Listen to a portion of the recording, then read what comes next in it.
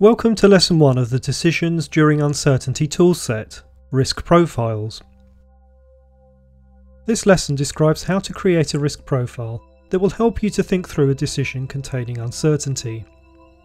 Once you've created your risk profile, you'll be able to make sense of the different outcomes that may arise, their likelihoods of occurring, and the consequences each outcome can have if selected. The lesson consists of this presentation together with a lesson guide to help you create your own risk profile. The lesson guide includes an example risk profile that forms the case study used in this lesson. It would be useful to have a copy of the risk profile in front of you as you watch the lesson. Ideally, you should have watched the lessons contained in the ProAct toolset to gain the full benefits of this course. Uncertainty, not knowing what the consequences are until after we've made a decision, brings a new level of complexity to decision making. In the example that follows, we'll see that a single decision between two alternatives contains a number of uncertainties, each with differing outcomes and consequences, that without a systematic method for untangling all the complexity, will make reaching a good decision difficult. Before we look at how to build a risk profile, it's worth taking a moment to consider what's meant by a good decision. More often than not, we judge our decision based on the consequences of that decision, that is, how things turn out. The problem is, we can make good decisions that have bad consequences, as well as bad decisions with good consequences. For example, we plan a summer wedding, and on the happy day, just after the service, and when the photographs outside the church are about to be taken, it starts to rain quite unexpectedly. Good decision, but bad and unexpected consequence. Alternatively, we spend £1 on a lottery ticket and win the jackpot. Buying a ticket is a bad decision because of the extremely low chances of winning, but the consequence is extremely good if our ticket has the winning numbers. Using a sound process to identify and understand the uncertainties involved will help us to recognise the risks associated with our decision. Then, based on our risk tolerance, something that is discussed in Lesson 2, we can then make a good and informed decision. A risk profile captures the way uncertainty affects one or more of the alternatives on which our decision is based. It's built using answers to these 4 questions. What are the key uncertainties? What are the possible outcomes of these uncertainties? What are the chances of occurrence for each outcome? And what are the consequences of each outcome? Step 1. What are the key uncertainties? Franny Smith's divorce has just come through. Faced with a small alimony payment, her 17-year-old daughter Sandy, who's due to attend university next year, and savings of just £3,000, Franny must decide between her 2 alternatives: to downsize and move from a 5-bedroom house to something smaller before Sandy starts university, or stay where she is. Franny's decision objectives include having sufficient money to support Sandy's university education, having sufficient money to maintain the same quality of life she enjoyed before her divorce, and having financial peace of mind for the next 3 years so that she can concentrate on developing her part-time business into a full-time one. However, Franny's having difficulty reaching a decision because of the uncertainties surrounding her alternatives.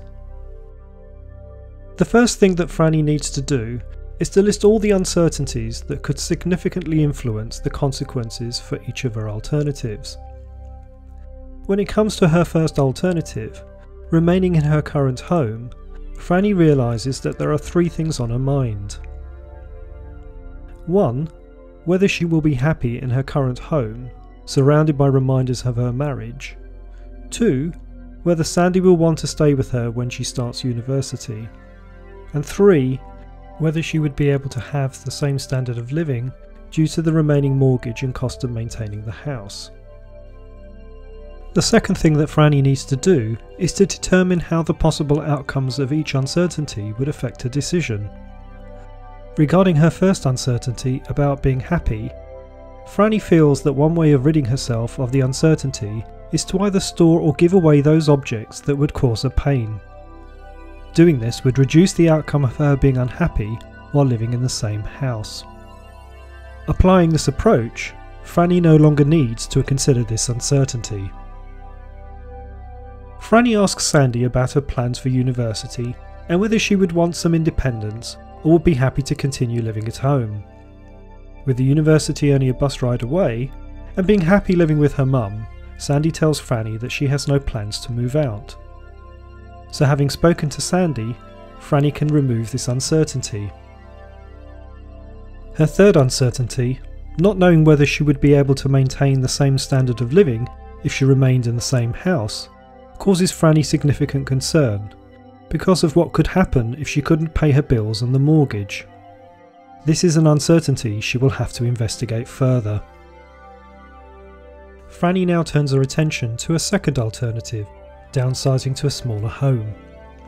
As before, she identifies those uncertainties that could influence her alternative's significance. The uncertainties she identifies include whether or not she could find a suitable home in the same area, and not knowing if she would be able to get a good enough price for her current home in the next 12 months to be able to make downsizing worthwhile. The next thing for Franny to do is to determine how the outcomes of each uncertainty will affect her decision.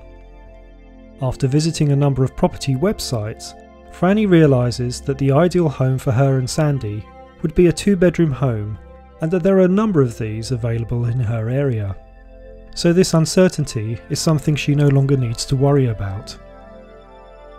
Whether or not she would get a good price for her current home in the next 12 months is more of a problem for Franny, since the more she can sell it for, the greater her financial peace of mind. This consequence, she decides, will require further consideration. When identifying your key uncertainties, identify as many as you can, then work to find ways of removing them. For example, just as Franny did, obtain information so that you can reduce some or all of the unknowns you're dealing with.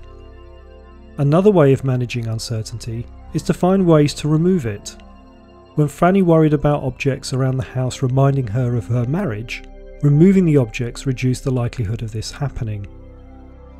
One other way of reducing uncertainty is to transfer it. Taking out insurance is an example of transferring the uncertainty of an unpleasant outcome to someone else, albeit at a price. When we remove such uncertainties, we can then focus on those whose outcomes are significant enough to influence our decision making. Step 2. Define the outcomes for each uncertainty. The second step for creating a risk profile is to define the outcomes for each uncertainty. Defining outcomes involves obtaining answers to 2 questions. 1. How many outcomes are there for this uncertainty? And 2. What is the best way to describe each outcome? When it comes to answering the question, how many outcomes are there for this uncertainty, bear in mind that you could be facing just 2 outcomes. For example, rain or shine for a wedding day. Or you could face more than 2, for instance different levels of return on an investment. Using a scale such as low, medium and high is a great way of describing an outcome. Equally, a range may also work, so that those low, medium and high returns might be described by ranges such as £1 to £3,000, £4 to £6,000 and £7 to £10,000. When describing a range, and if you want to keep things simple, you could always use a stand-in for the range, such as £2,000 for the £1 to £3,000 range, £5,000 for the £4 to £6,000 range, and so on. Whether you use numbers or ratings, make sure that what you use describes the outcome in as concise a way as possible. Sometimes that might involve writing a description as well. Wherever possible, keep your list of outcomes short to avoid complexity. As in the case of a low, medium or high return on an investment, in some situations you need only consider low and high returns. Whatever your outcomes, make sure that they fulfill these 3 requirements. 1. They're mutually exclusive. each of your outcomes differs from the others, for example profit and loss. 2. They're exhaustive. That is, they cover all eventualities, for instance profit, loss or break even. And 3. They're unambiguously defined, so that you're clear which outcome is assigned to what uncertainty. For example, profit, loss or break even are assigned to the uncertainty of getting a return on an investment compared to the uncertainty of getting a good rate of interest from a deposit account. Having identified her key uncertainties, being able to maintain the same standard of living if she decides on staying where she is, and getting a good price for my home in the next 12 months, which is based on the alternative to downsize, Franny now turns her attention to their possible outcomes. When considering whether she'll be able to maintain the same standard of living, Franny decides that there are 3 possible outcomes: a good outcome, a poor one, and a bad outcome. While they're mutually exclusive and exhaustive, she decides to add some description to them to avoid any ambiguity.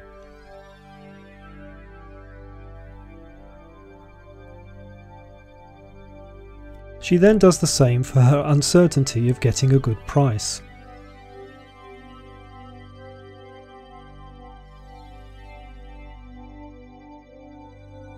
Step 3. Assign chances. The next step in developing a risk profile is to determine the chance of each outcome occurring. For the purpose of making decisions during uncertainty, chance is thought of as the likelihood of an outcome occurring, and this likelihood is expressed as a percentage. If a weather forecast predicts a 60% chance of rain, this is the same as saying that there is a 60 in 100 chance of rain. The higher the percentage, the greater the certainty or confidence that an outcome will occur. The lower the percentage, the lower the confidence or certainty in the outcome occurring. When working with alternatives that have more than one outcome, the sum of the chances for all the outcomes must add up to 100%. So if the weather outcomes for the alternative of a summer wedding are rain and sunshine, and we figure that the chance of rain on the day is 60%, the chance of sunshine must be 40%.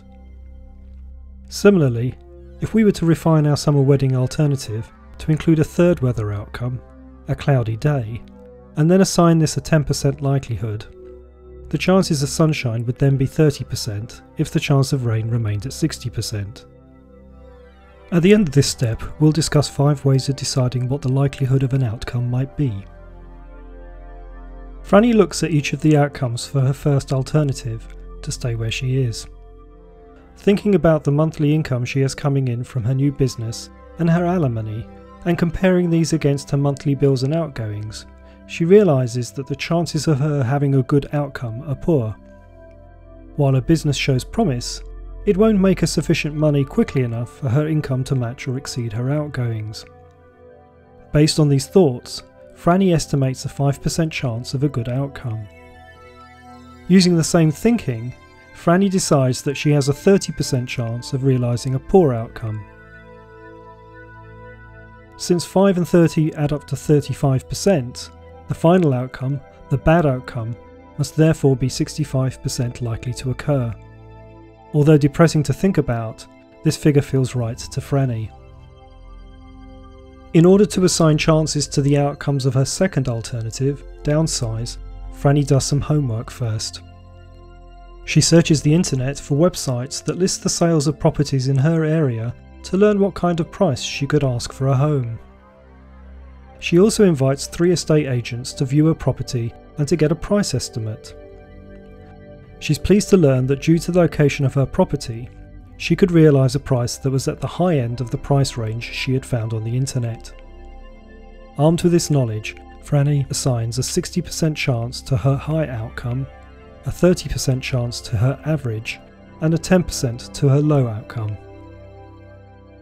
When assigning chances to your outcomes, here are 5 things that you can do to help you develop an accurate probability. 1.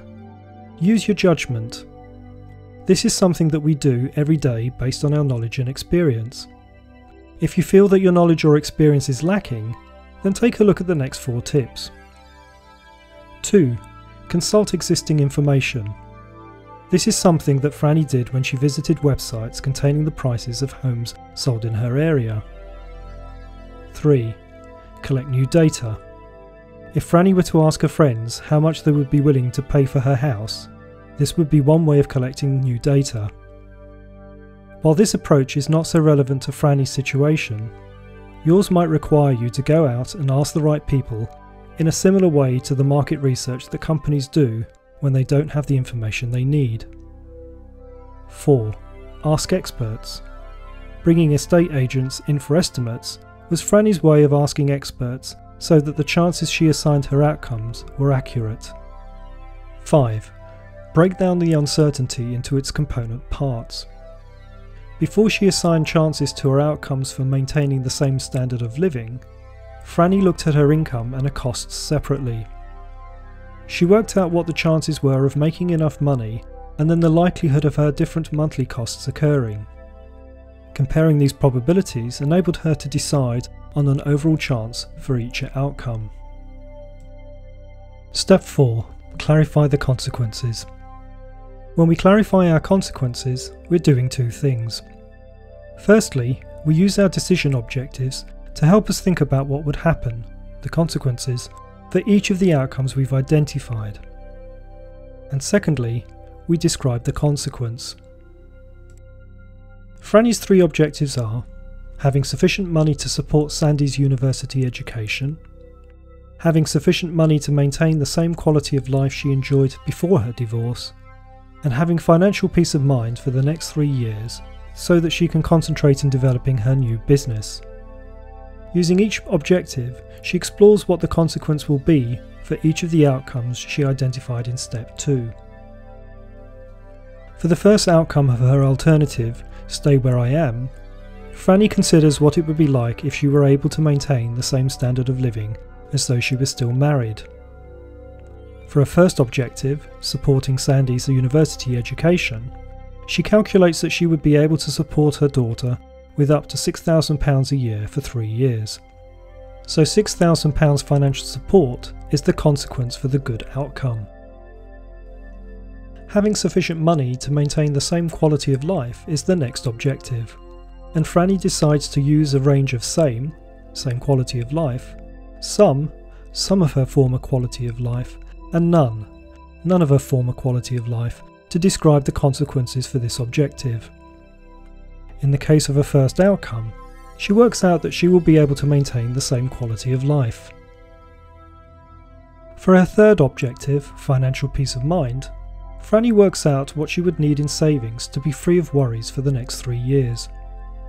She decides that having between £15,000 and £20,000 in the bank will give her complete peace of mind, while having between £10,000 and £14,000 in the bank will give her partial peace of mind.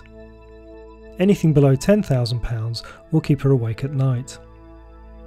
For her first outcome, and only having £3,000 of savings, Franny knows that as a consequence this will keep her awake at night. Franny now repeats the same process for her second and third outcomes. Poor, have to cut back on non-essentials, and bad, unable to pay the bills.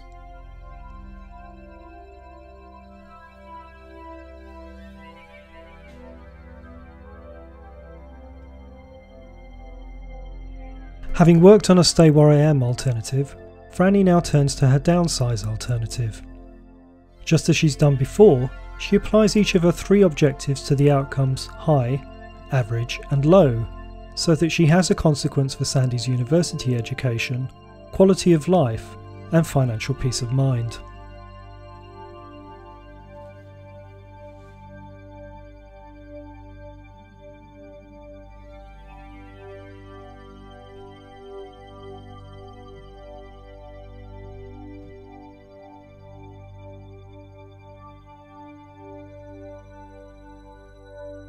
Just as we described in the consequences lesson of the ProAct toolset, we must make sure that the descriptions of our consequences are complete, precise and accurate.